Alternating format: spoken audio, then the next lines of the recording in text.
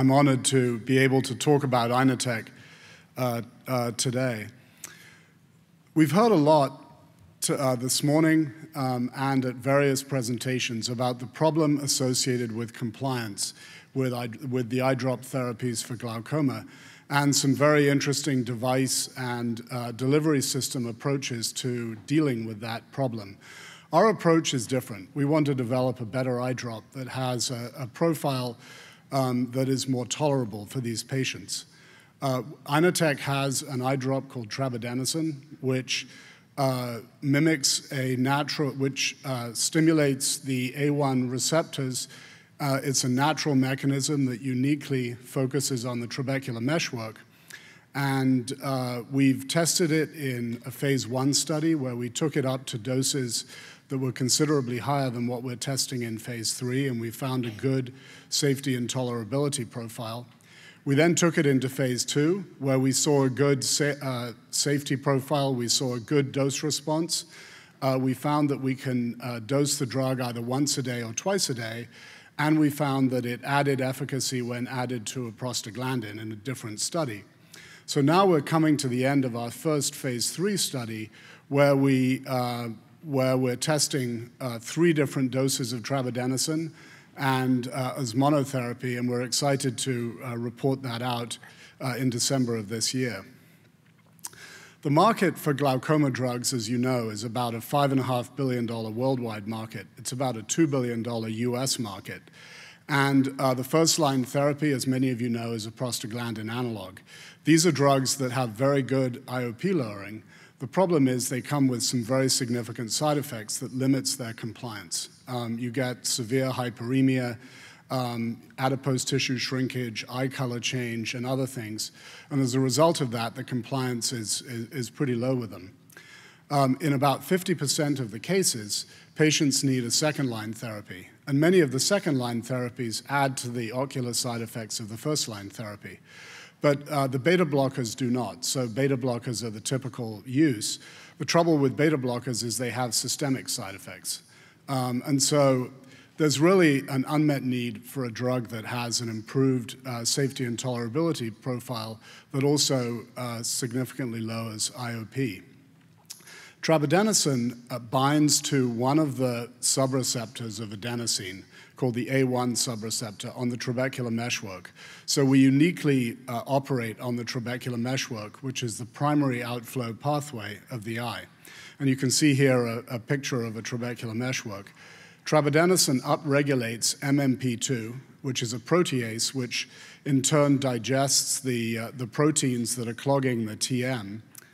And by doing that, you essentially clear the drain and lower eye pressure.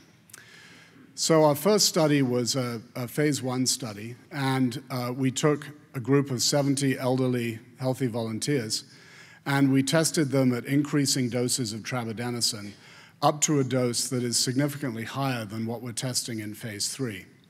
And we started out with 6 groups that went up to 3,200 micrograms in one eye. We found that that was safe and tolerable, so we tried 3,200 micrograms in each eye for a total of 6,400 micrograms. We were testing many of the ocular side effects that you would see with a prostaglandin. We were also testing the systemic side effects that you would see with timolol, and we saw no increase in either the ocular side effects or the systemic side effects with timolol. The reason for the lack of systemic side effects perhaps can be seen by the chart on the right, which shows, as the dose goes up, the amount of drug that gets into the systemic compartment.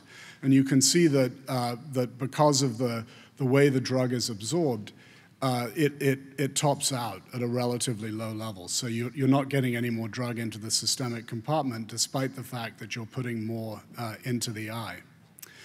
So we then did a phase 2 study where we initially tested 4 different doses, escalating doses, at 2 weeks, and we found a very good dose response with those 4 doses. And then we took the highest dose, which was 500 micrograms, and we took that out to 1 month. And you can see here the results of that study. The chart on the two lines on the left, which are in the green, show the daily IOP curves at day -1. You can tell that they're very similar between the groups that were randomized to Trabodenoson and the group that was randomized to placebo. The middle set is at day 14. You can see that the groups are really separating even at day 14. But at day 28, we had a statistically significant separation of groups at every time point. So the other interesting aspect of this study was the dot at day 29, all the way over on the right-hand side. And day 29 is 24 hours after the patient received the last dose. And you can see that we still have a good IOP reduction at day 29 in that study. Importantly, we measured all of the side effects that we measured in our phase 1 study. We were very focused on that. And hyperemia is the one that is most often cited. So you can see on this chart that the first two columns show the hyperemia score at our different doses at day -4 and day -1. And then as you go out in the study at day 1, at day 14, and at day 28. So the key is you really don't see a difference going from left to right on this chart. So the hyperemia scores were low, and we didn't see them increase. So we took those two studies, and we're going into a phase 3 study, which is almost completed. We've completed enrollment. Our timelines are identical to the timelines that we had in our IPO, which was a year and a half ago. And in our phase 3 design, I believe, were the first company that was allowed to statistically do a superiority study against placebo in this industry. And so what we're doing is 3 different doses of Trabodenoson, 1,000 once a day, 2,000 once a day, and 1,500 BID for a total daily dose of 3,000 micrograms. And we're testing it out over 3 months. It's statistically compared to placebo, but we also have a timolol arm in there to validate the study. So that should be reading out in December, and we're excited to get the results of that. We're also doing a phase 2 study in a fixed-dose combination with latanoprost.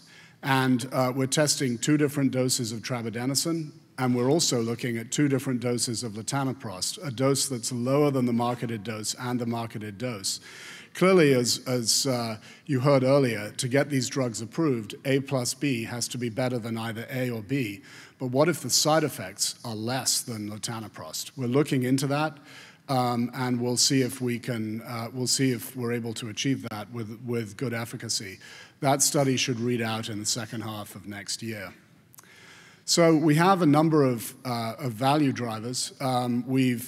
We've clearly had publication of both our phase 1 and our phase 2 study this year in JOPT, and we'd be happy to send those to anyone. And we're reading out our phase 3. We're going into several phase 3 studies next year, and we plan to file the NDA for the monotherapy in 2018. So with that, thank you.